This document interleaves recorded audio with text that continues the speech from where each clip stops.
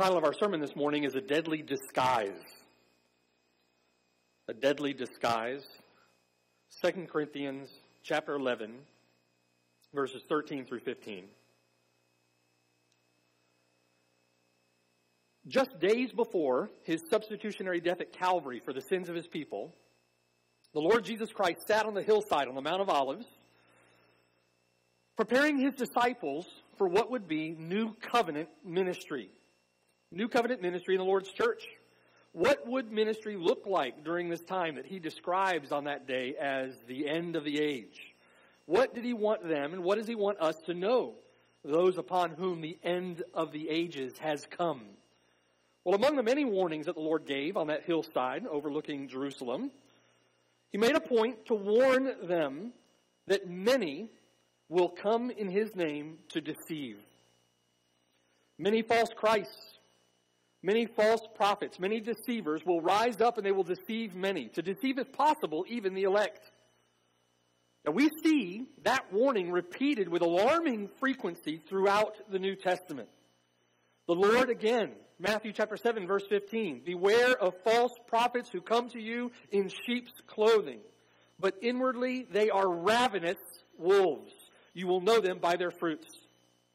Paul, in 2 Timothy chapter 3, evil men and impostors will grow worse and worse, deceiving and being deceived.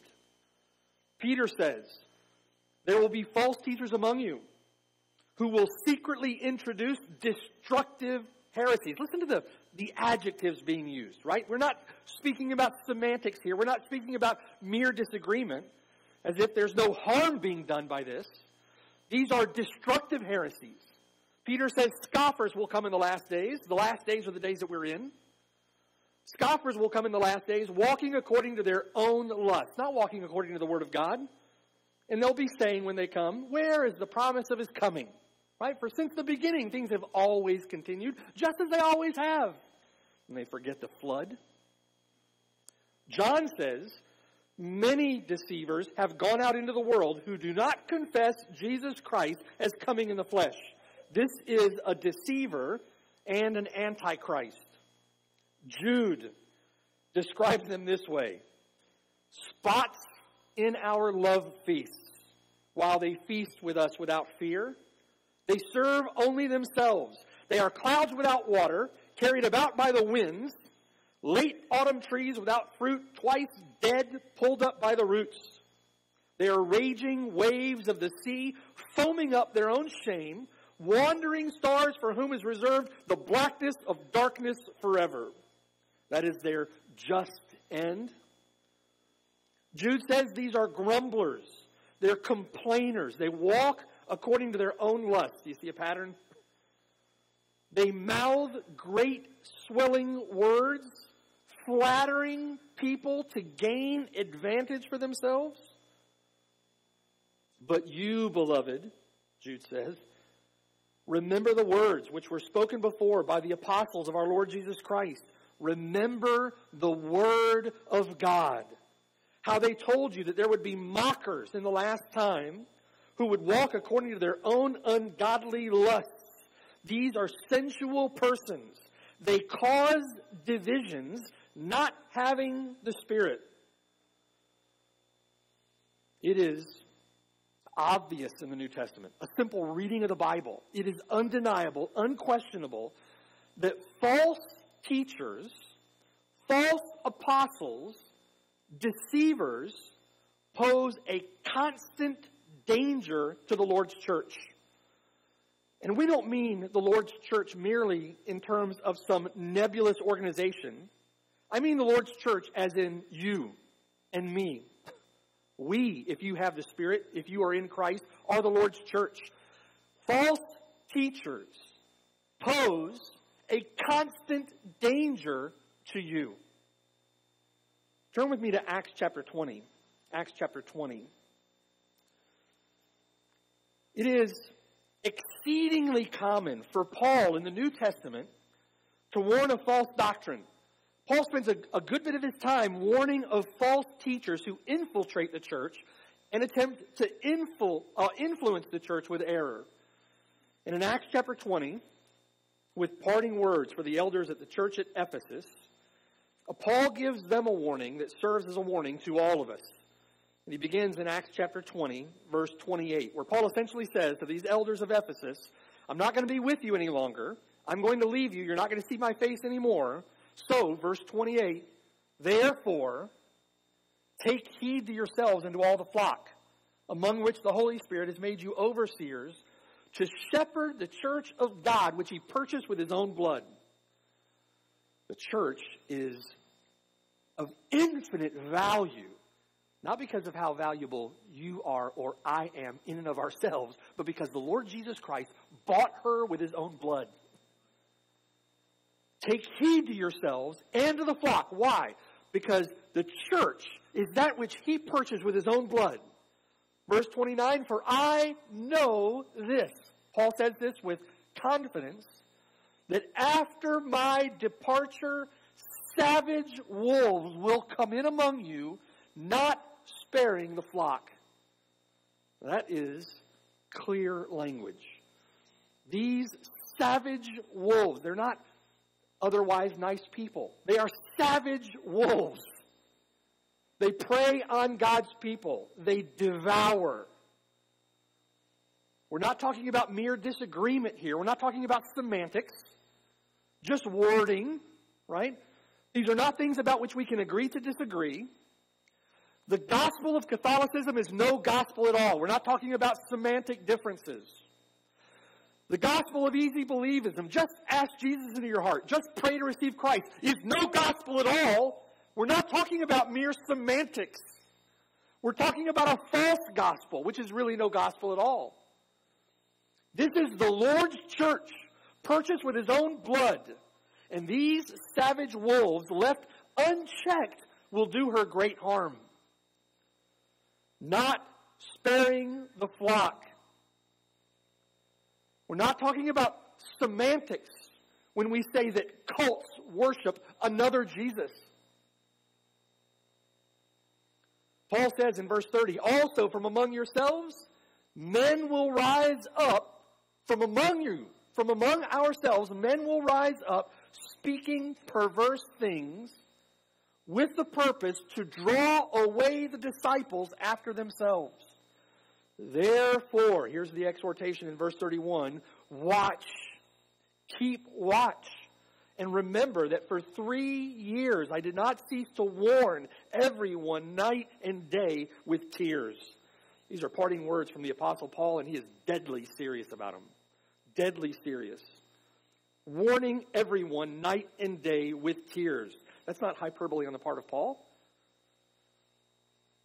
The Lord called them wolves in sheep's clothing.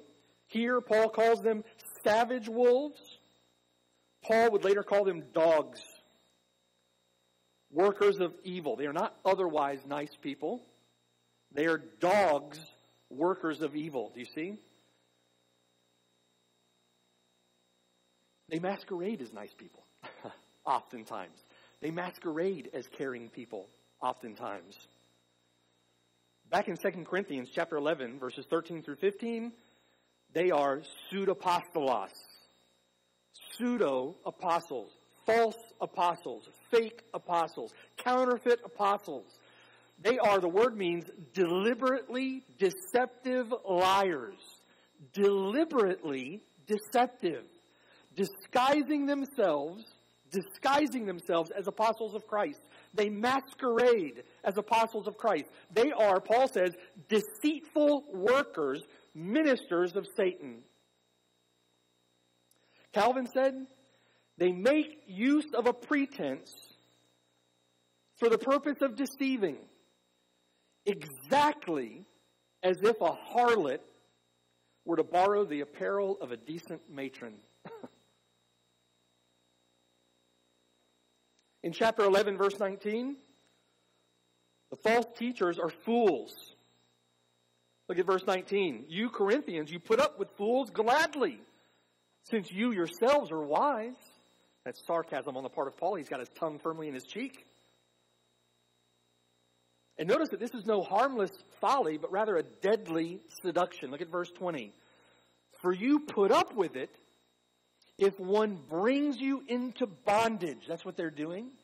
If one devours you, to pull from savage wolves language again, if one takes from you, if one exalts himself, if one strikes you on the face, you'll gladly put up with it.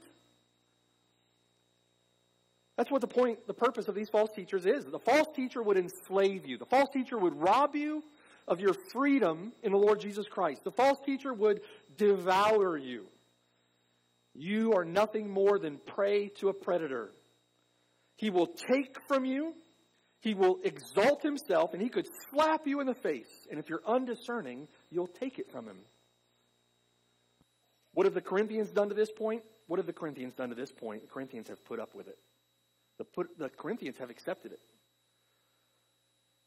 Paul says gladly put up with it.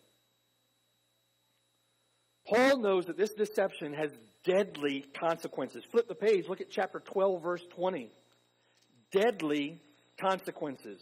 Verse 20, Paul says, I fear, lest when I come, I shall not find you such as I wish, and that I shall be found by you such as you do not wish. I fear lest there be contentions, jealousies, outbursts of wrath, selfish ambitions, backbitings, whisperings, conceits, and tumults. Lest when I come again, my God will humble me among you, and I shall mourn for many who have sinned before and have not repented of their uncleanness, fornication, and lewdness which they have practiced. That's the fruit of false teaching, is all manner of uncleanness, all manner of ungodliness. The Bible says you will know them by their fruit. So Paul fears for them. Paul is concerned for them.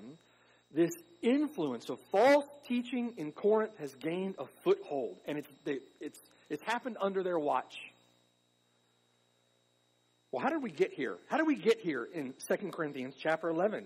How did it get to this point?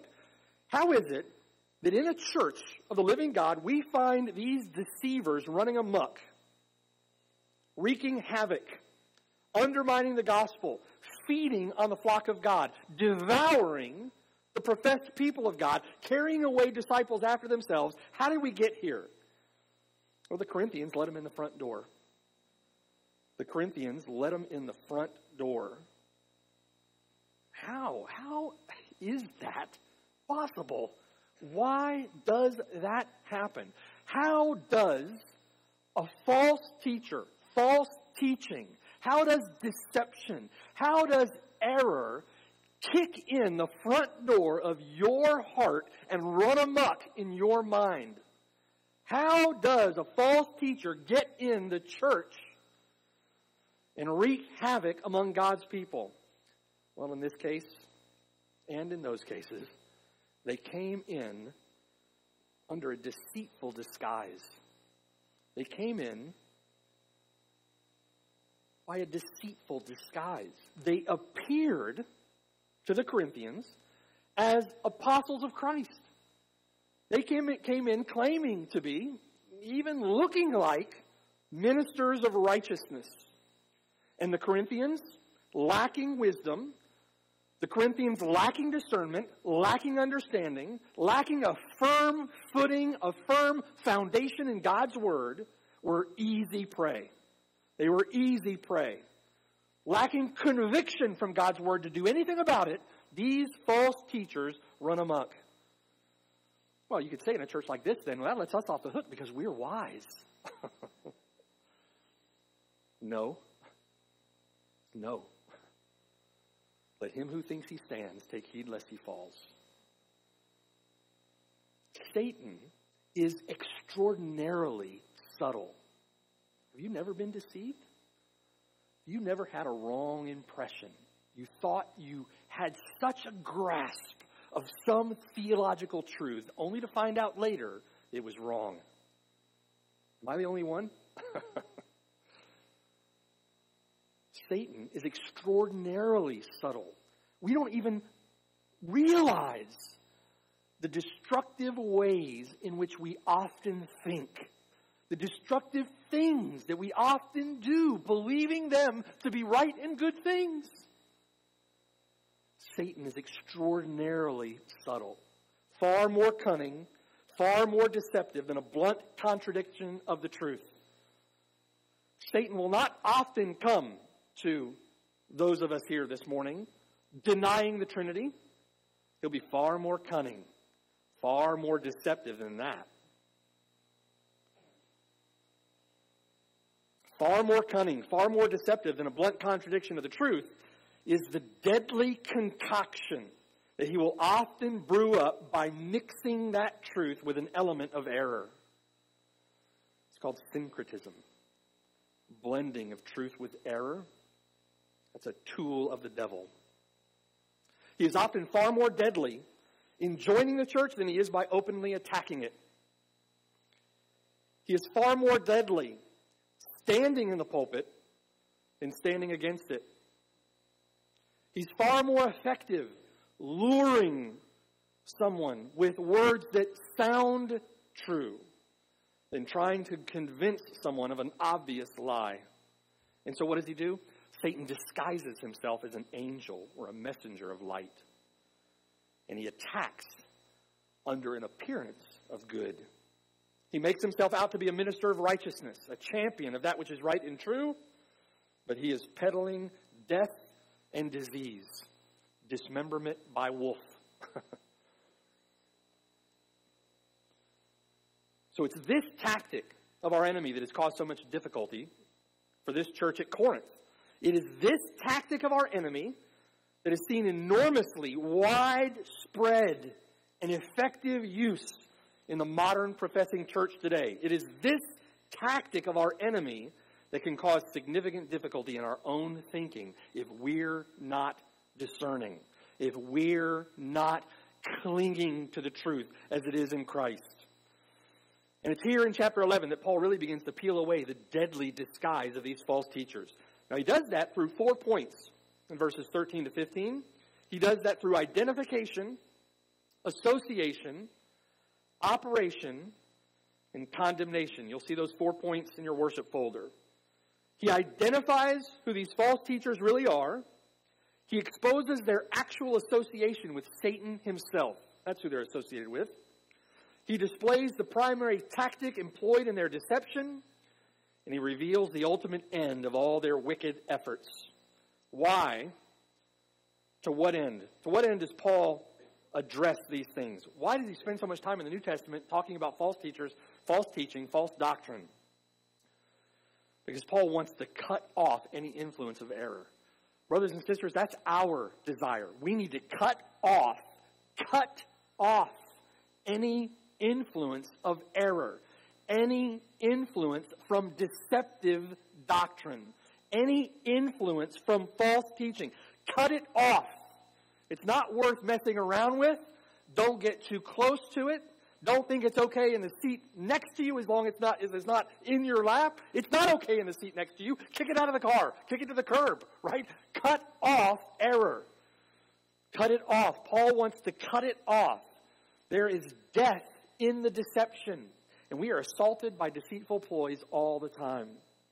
And we must be equipped to deal with them. Paul wants the church of Corinth to be equipped to deal with false teaching, to deal with false teachers. The Lord says, get wisdom. Right? Get wisdom, get understanding. Don't forget nor turn away from the words of my mouth. Get wisdom, get understanding. Now, Paul begins with their identification in verse 13. Their identification. These false teachers, these self-proclaimed eminent apostles from verse 5, they want to be regarded as Paul in the things of which they boast. However, Paul intends, verse 12, to cut off any opportunity for them to be regarded as he is. Why? Verse 13. For such are false apostles, deceitful workers, transforming themselves into apostles of Christ. Literally the word is pseudo-apostolos. Pseudo-apostles. Fakes. They're imposters. They're not real. They're not real. And more cunning than that, they were pretending. They're pretending. They had assumed this appearance of being an apostle for nefarious purposes, in order to do harm. They are pretending, they're deceptive, they're deliberate, they're intentional. They are pseudo-apostles. Paul describes them as deceitful workers, dalios, dishonest workers, treacherous workers. The word is used again here, this word specifically, of someone who's being deliberately deceptive. You know, Paul uses those terms, right? Deceived and deceiving. Deceived and deceiving. They are deceived, but they are deceiving. A false teacher is not innocent in the matter. They are deceivers. They're not passive in the matter. They are deliberate. They're intentional. There's a purpose or an end to their false teaching. There's a purpose or an end to their work. They are treacherous. Again, the word used for someone who is deliberately deceptive. To the simple and the undiscerning, they seem so nice some of the time. They seem like normal people. Certainly that's a believer, right? It's because their fangs are tucked in. They don't walk around with their horns sticking out of their hat. Notice in verse 13 how they use the vocabulary of gospel ministry in the same way that Paul does. They use gospel vocabulary, right? They claim to be not just teachers, they claim to be apostles, sent ones. What does the word apostolos mean? It means sent one. And here, not just apostles, but apostles of Jesus Christ. But Paul says they are pseudo-apostles, fake apostles. They claim to be workers, same word that Paul uses frequently for many who labor in the gospel with him. But these, Paul says, are not those workers. These are deceitful workers. So before dealing with them here, in verse 13, in the direct way that Paul does here, Paul's made numerous passing references to these guys throughout the letters. We've been studying 2 Corinthians verse by verse. He's made numerous passing references to these liars. They were such a prominent part of the problems in Corinth that a careful reading of 2 Corinthians reveals that these false teachers were always on the mind of the Apostle Paul as he wrote this letter. You can pick up on their activity in the white spaces, as it were, between the words, so to speak, of the letter. He is defending himself against their actions in chapter 1 with regard to his travel plans. The false teachers accused Paul of being fickle, accused Paul of changing his plans on a whim. You can't trust the Apostle Paul. And so Apostle Paul, even in chapter 1, begins a defense of his ministry and a defense of his decision to change his travel plans as they pertained to Corinth. He's defending the tone and tenor of his severe letter against accusations of the false teachers in chapter 2. He certainly references them in chapter 2, verse 17. Look there, chapter 2, verse 17, where Paul says, "For we are not, as so many are, peddling the word of God." In other words, preaching for profit, right? Peddling it. "But as of sincerity," Paul says, "as from God, we speak in the sight of God in Christ," contrasting himself and his fellow workers in the gospel with these false teachers. The false teachers come with letters of commendation in 2 Corinthians chapter 3, where Paul says in verse 1, "Do we begin again to commend ourselves? Or do we need, as some others do, epistles of commendation to you, or letters of commendation from you?" It's a passive reference to these wicked false teachers who are wreaking havoc in the church at Corinth. Paul's lengthy treatment of the Mosaic covenant as a ministry of death in chapter 3, and the new covenant as a ministry of life and righteousness in chapters 3, 4, and 5, all that is strong evidence here that these pseudo-apostles are none other than the deadly Judaizers that have been plaguing the churches of Galatia, that have been following Paul around from church to church to church, it seems, and those who taught both faith and works were necessary for salvation. That's nothing new. We see that today, don't we? In chapter 10, verse 2, these false teachers are those who think of Paul and the others as walking according to the flesh. Paul answers them in chapter 10, beginning in verse 2 there. You read the New Testament. You read letters like this. How is it that the Corinthians were so easily taken in by these lying snakes. Chapter 11, verse 13. Because they transform themselves into apostles of Christ. They disguise themselves. Now listen. That doesn't give excuse for stupidity. It doesn't give excuse for ignorance. We are to be wise. Wise in God's word. Just because they come dressed up in one way doesn't mean that we receive them the way they come dressed up, right? Why? Because we have the truth of God. We have God's revealed word to us. So just because they come dressed up that way doesn't mean we're to be deceived by them. They transform themselves outwardly. Their outward appearance appears to be as apostles of Jesus Christ. They disguise themselves. The word there carries the sense of changing things that are external, not changing things that are internal. Right? You can't do anything about the heart. They come with a wicked heart. And that wicked heart is going to bear fruit in their teaching and preaching. Right? That wicked heart is going to bear fruit in the way they live their lives. But the word carries the sense of changing those things that are external, not changing the substance. In other words, they put on a mask.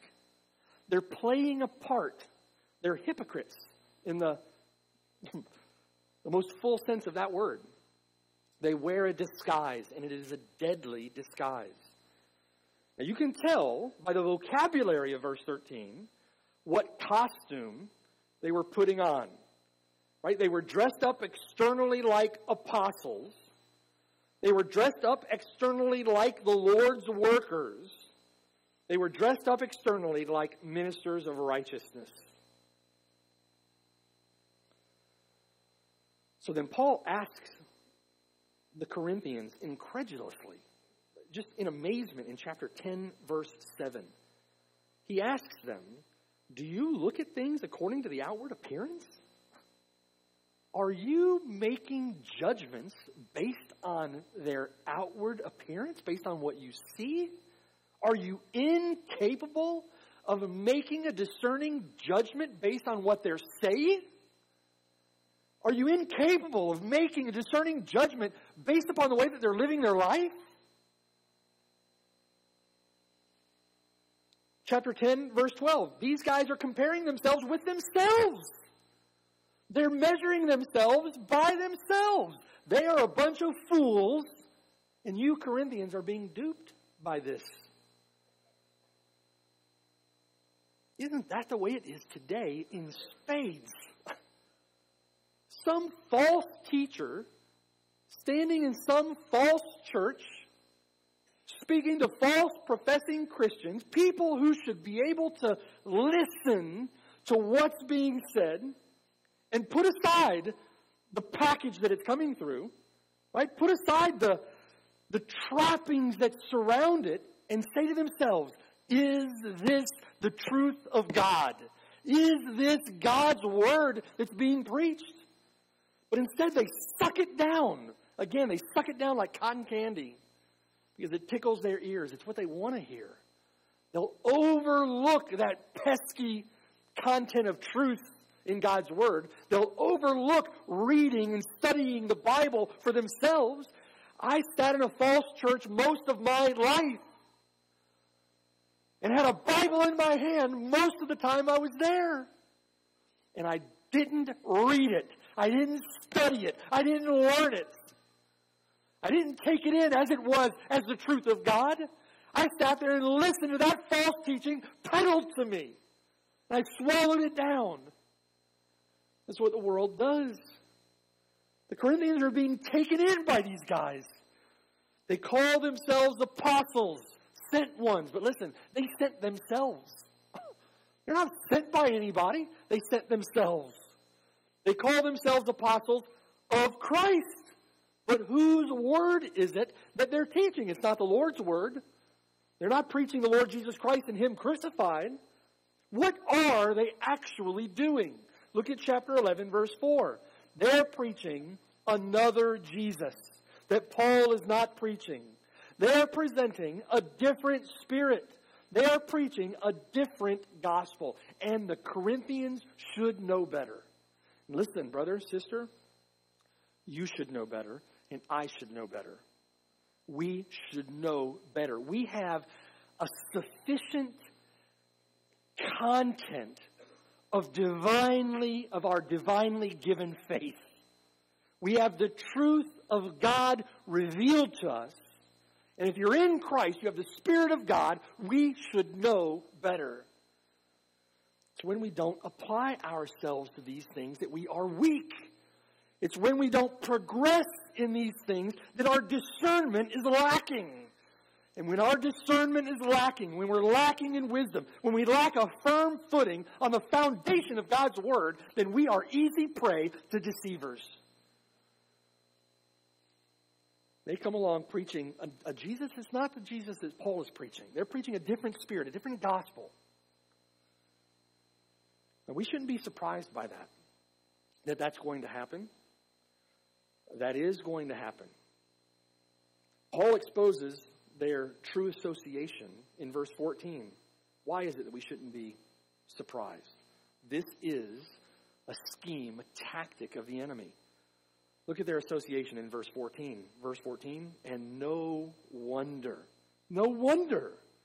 This should come as no surprise. It shouldn't shock us to know that those who appear sometimes to be so nice on the outside, that those who appear to have our best interests at heart, those with smooth, flattering words, are actually Satan's minions. No wonder. Because Satan himself transforms himself into an angel or a messenger of light, a messenger of truth. Remember, not long ago, witnessing to a Catholic. And so explaining the gospel, taking her through the gospel. She was tracking and would agree that salvation is not by works. It is by faith alone, in Christ alone, by the grace of God alone, to the glory of God alone. And she was tracking with that. And we're getting near the end of our conversation, and she says, I've just got to go back and talk to my priest about these things. And not advisable to someone who has absolutely no footing in the Bible to go and spend any time with a wicked deceiver who is intentionally manipulative and deceitful. But he's so nice. You know, when my sister was in the hospital, he was right there with us, and he was praying with us, and he cared for us during that time. He's so nice. No, he's a savage wolf, and won't appear so nice next to you in hell if you do not turn from your sin and trust Christ alone to save you. One commentator said this: Satan habitually tries to achieve his villainous aims within the church by craftily assuming the guise of a heavenly emissary who embodies all that is upright and true. And he's masterful at it, isn't he? But while appearing to represent the realm of light, truth, in reality, he represents the domain of darkness, falsehood. And that domain is his natural habitat. He simply isn't who he is portraying himself to be. And we often are gullible and naive to discern that. Satan always masquerades. He always makes use of a deadly disguise to ensnare us. He often doesn't come as a dragon. He doesn't come all red, right? Horns out, carrying a pitchfork. He endeavors to appear as an angel. So we cannot be surprised when those who are doing his bidding are dressed up in the same garb,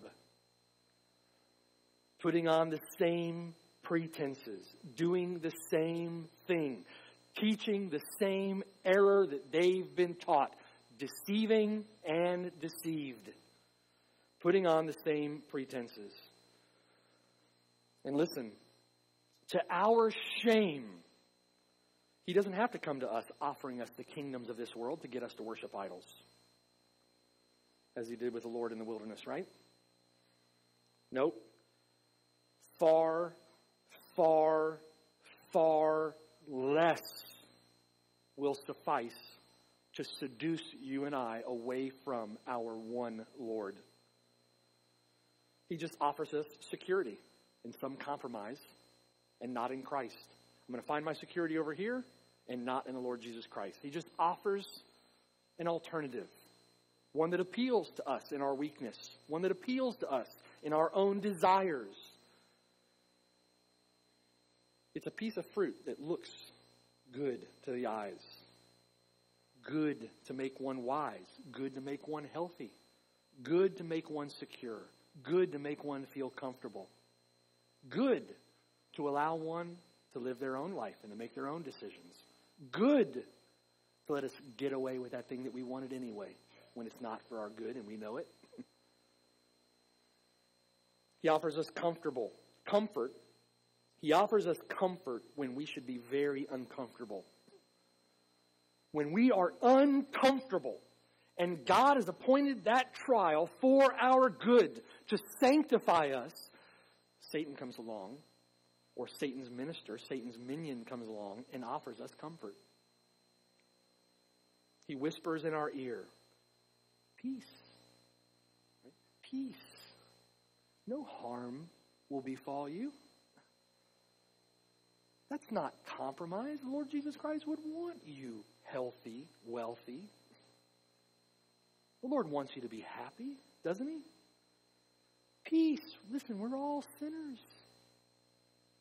You can entertain that again and again and again.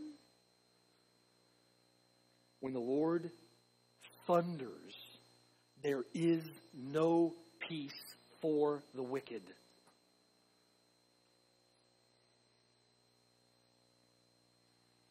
How is it that these false teachers so often succeed? How is it that they gain such or make such progress? Consider their mode of operation in verse 15. Consider their mode of operation. Therefore, considering who they are, considering who they work for, their association, therefore, verse 15, it is no great thing if his ministers also transform themselves into ministers of righteousness. This is the third time in these verses that Paul has used this term, translated transform in the New King James. Metaske matizo.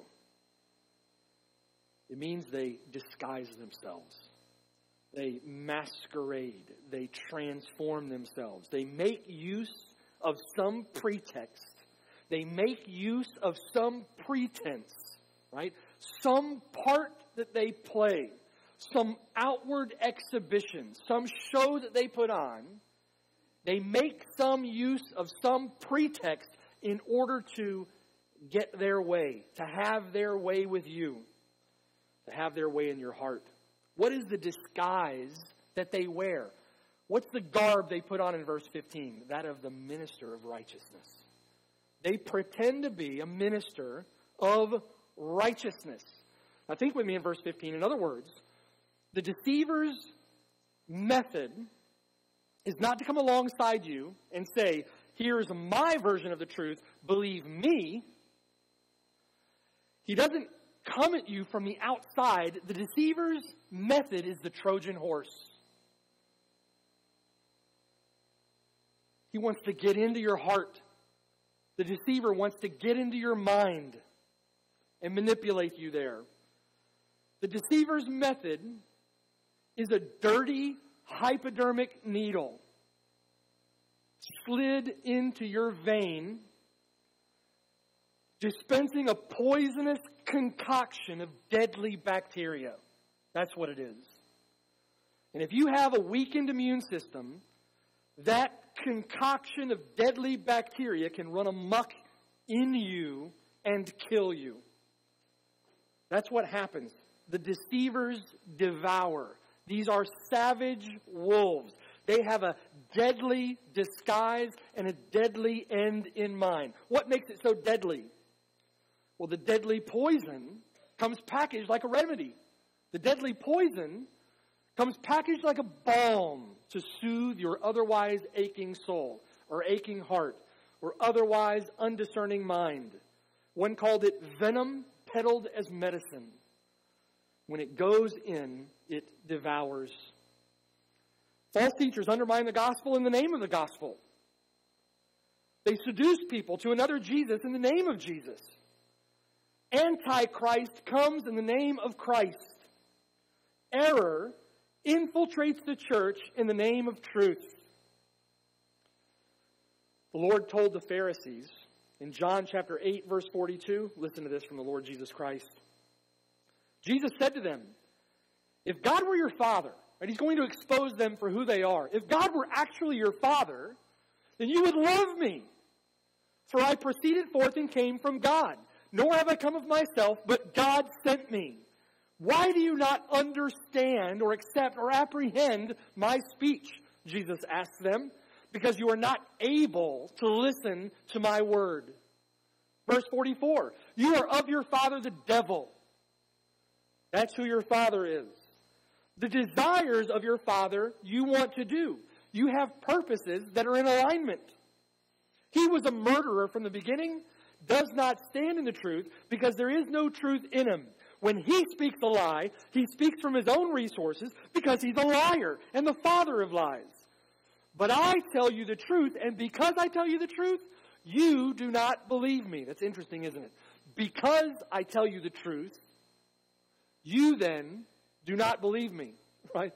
It's not, you don't believe me when I tell you the truth. No. He tells them the truth, and because he's preaching truth to them, they refuse to believe him. Do you see? We want what we want. And oftentimes, false teachers come peddling, sons of the devil come peddling exactly what we want. Those who do not love the light love darkness. Jesus asked them, which of you convicts me of sin? And if I tell you the truth, why do you not believe me? He who is of God hears, apprehends God's words. Therefore, you do not hear because you are not of God. Particularly in Corinth, they presume to be not only ministers, right, but ministers of righteousness. That further explains angel of light, right? Messengers of truth, ministers of righteousness, a synonymous phrase meaning messengers, if you will, of truth, messengers of righteousness, ministers of righteousness. But in this case, they're also peddling a counterfeit righteousness.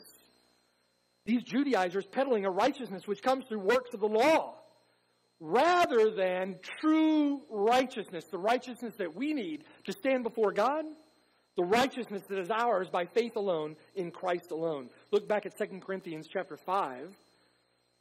Paul, answering the wicked false teaching that is coming out of these Judaizers in Corinth, preaches the gospel. He says in verse 16, therefore, from now on, we regard no one according to the flesh, even though we have known Christ according to the flesh. Yet now we know him thus no longer. Therefore, if anyone is in Christ, he is a new creation. He has been made over. He has been born again. His nature has been transformed. His desires have been transformed. His will has been changed. His mind has been changed, right? His emotions are new. Old things have passed away. Behold, all things have become new. Now all things are of God, who has reconciled us to himself through Jesus Christ. No other means, not through works of the law, right? Not by being circumcised, not by keeping law, but by the work of Jesus Christ alone. He has reconciled us to himself through Jesus Christ and has given us the ministry of reconciliation.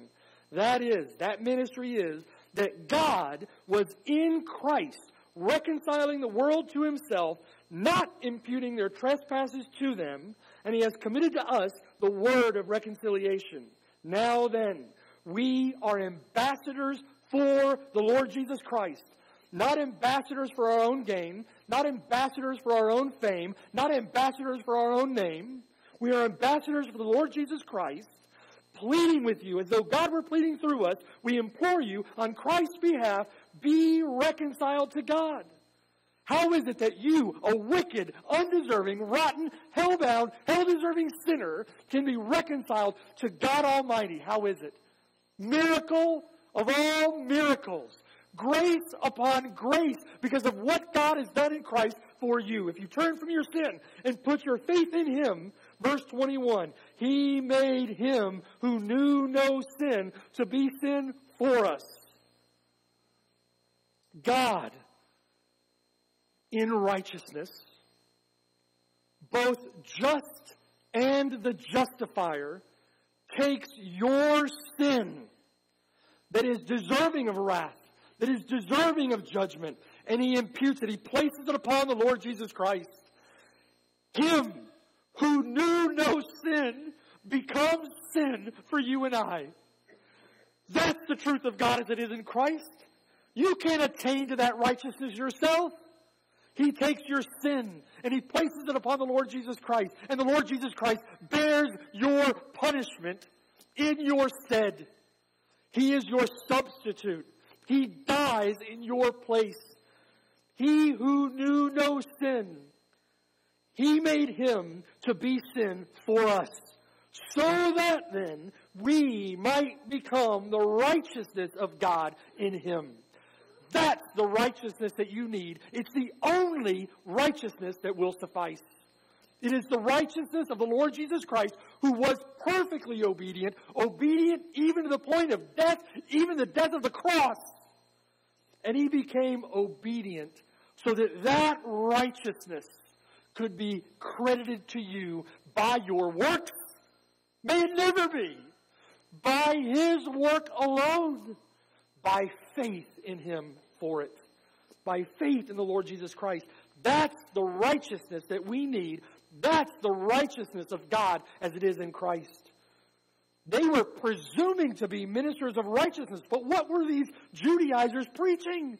They were preaching a righteousness that comes by our own filthy, hell-deserving works. No righteousness at all. And they're saying, listen, you need to keep the law. You keep the law and you're right with God. A lie from the devil. You cannot be acceptable before God in your own filthy rags. In the filthy rags of your own works. It is impossible. And that's the filth that they're peddling.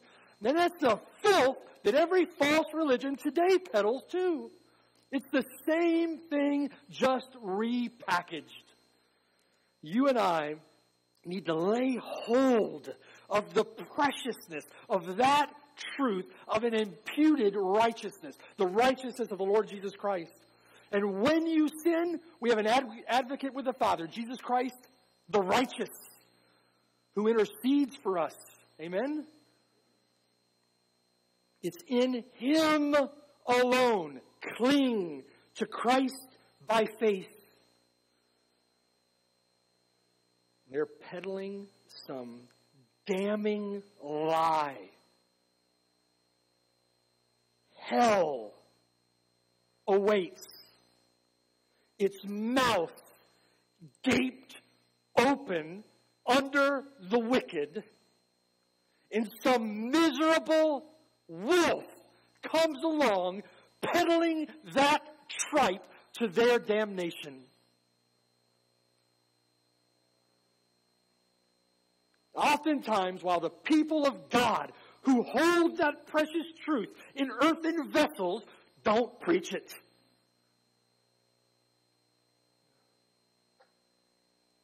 Paul wants to cut off that wickedness.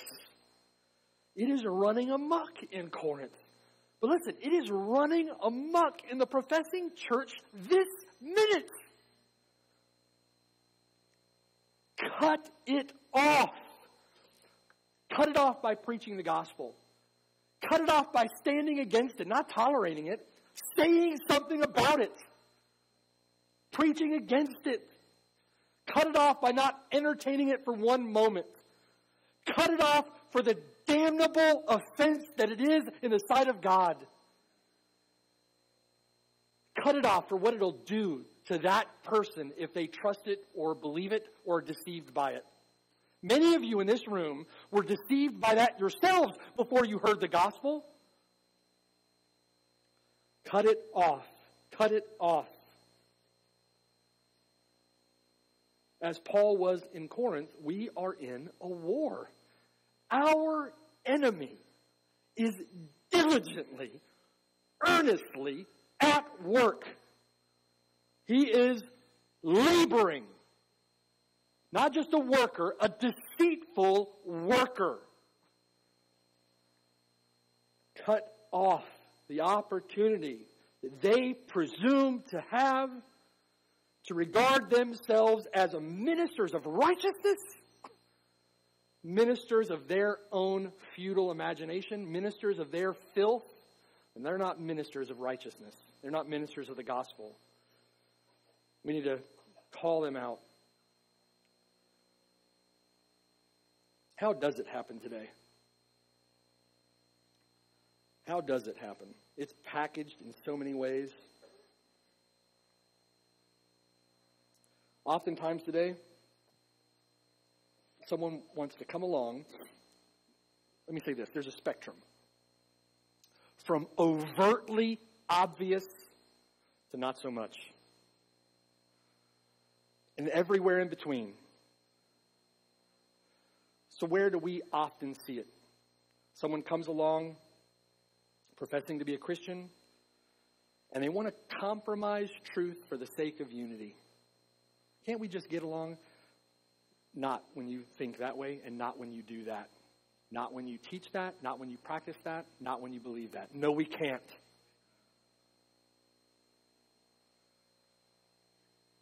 Antinomianism and legalism. Very common all over the place. Packaged in all kinds of ways. You can get it in whatever package you like. Pick up 50 of them at the dollar store. All for $1. They're passing them out for free. Antinomianism. I can't possibly earn it. So why try? We're all sinners. So why do anything? Right? It's by faith alone. And so I'll live how I want to live. Legalism. Got to earn it. Gotta try harder. If I don't try harder, I'm not acceptable. If I do try harder, I am acceptable. Listen, I wouldn't go to church there.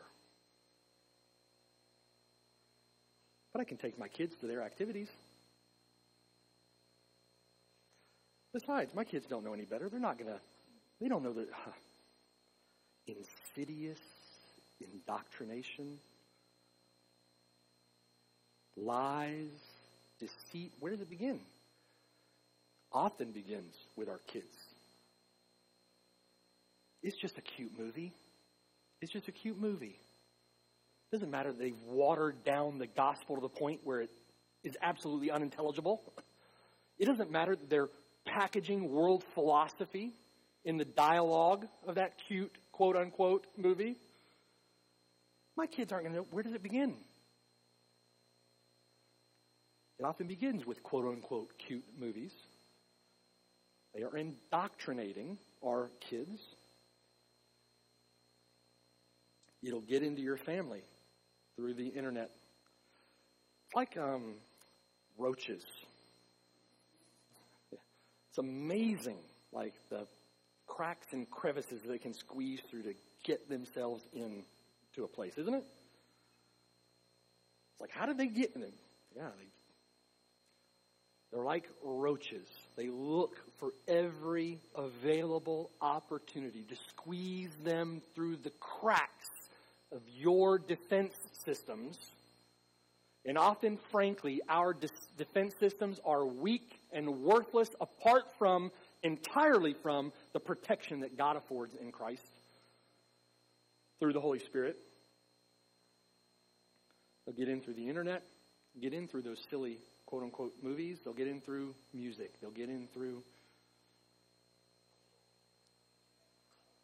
your eye gate, get in through your ear gate.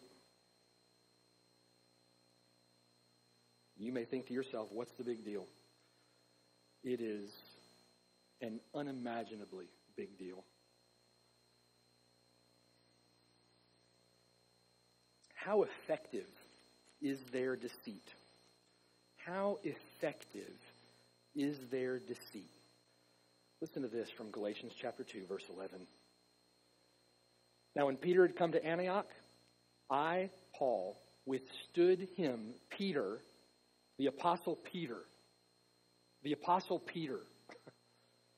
I withstood him to his face because he was to be blamed. For before certain men came from James, it's of the same sort that these Judaizers are in Corinth. They're the same sort, right? For before certain men came from James, he would eat with the Gentiles.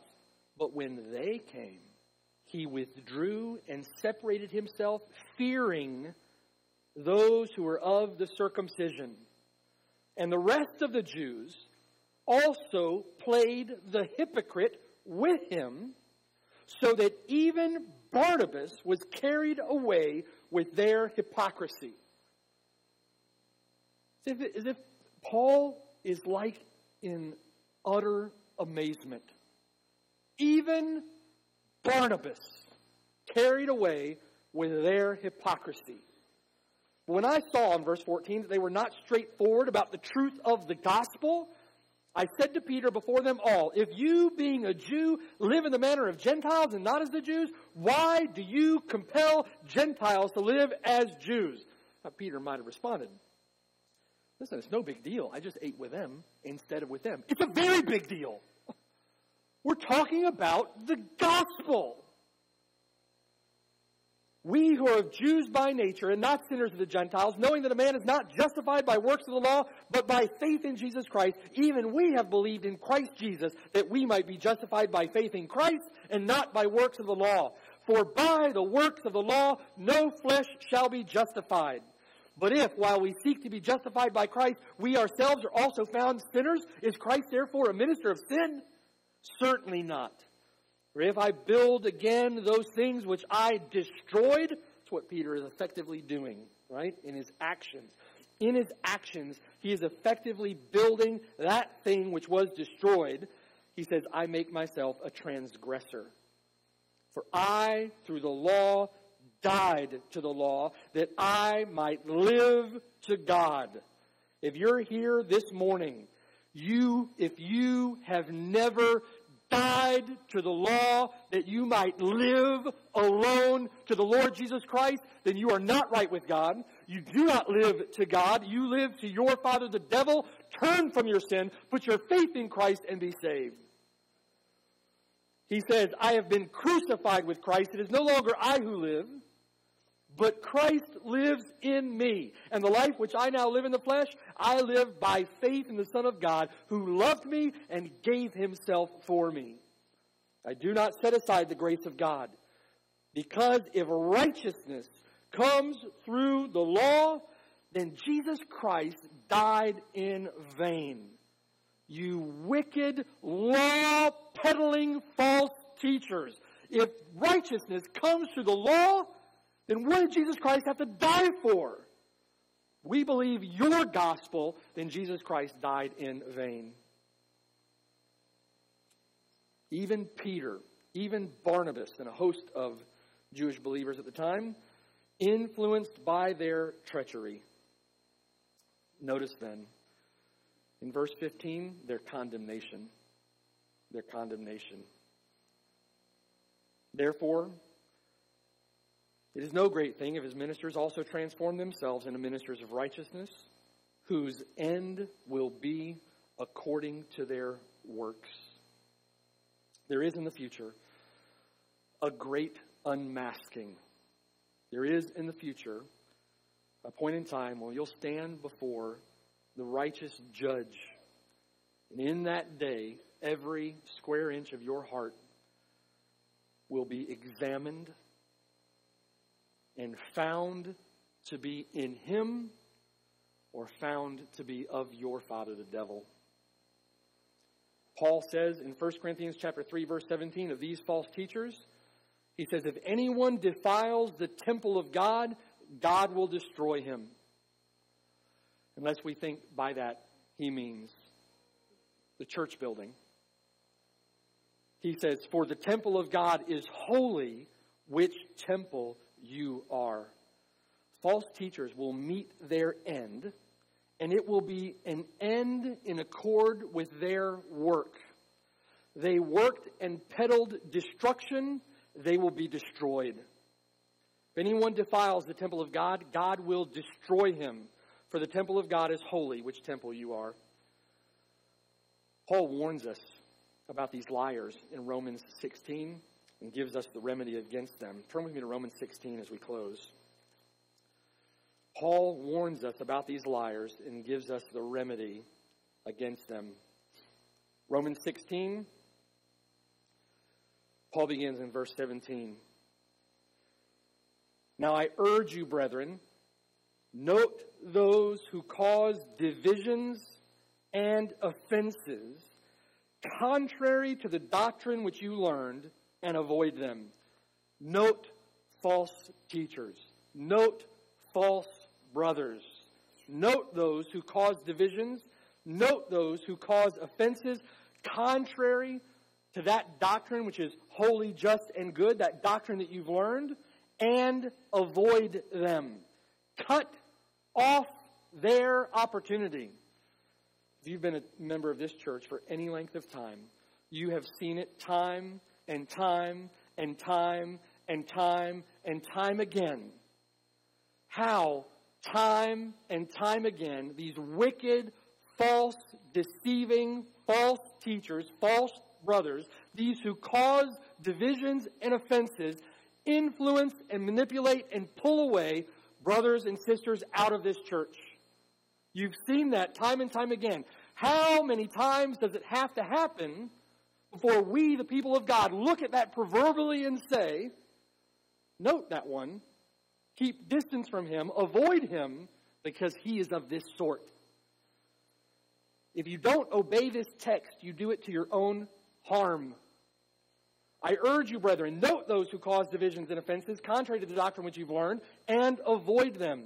For those who are such do not serve our Lord Jesus Christ, but their own belly, and by smooth and flattering speech deceive the hearts of the simple.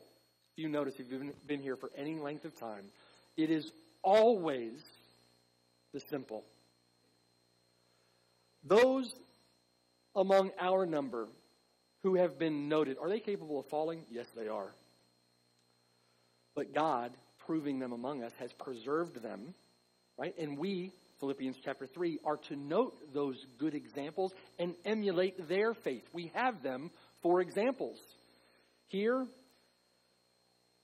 different example altogether. Their Lord is not Jesus Christ, but their own belly. By smooth words and flattering speech, they deceive the hearts of the simple. For your obedience has become known to all. Therefore, I am glad on your behalf. But I want you to be wise in what is good and simple concerning evil. And the God of peace will crush Satan under your feet shortly. The grace of our Lord Jesus Christ be with you. Amen. We need the grace of our Lord Jesus Christ with us. Amen. We need to be wise in what is good, simple or ignorant concerning what is evil. We don't want to be ignorant of Satan's devices. We don't want to make ourselves wise in the ways of this wicked world. We want to have the wisdom, wisdom which is pure, that wisdom which is from above. We need the Lord's wisdom concerning those things which are good. Where do we get that wisdom? We get it from the Word of God. We get it from the Word of God.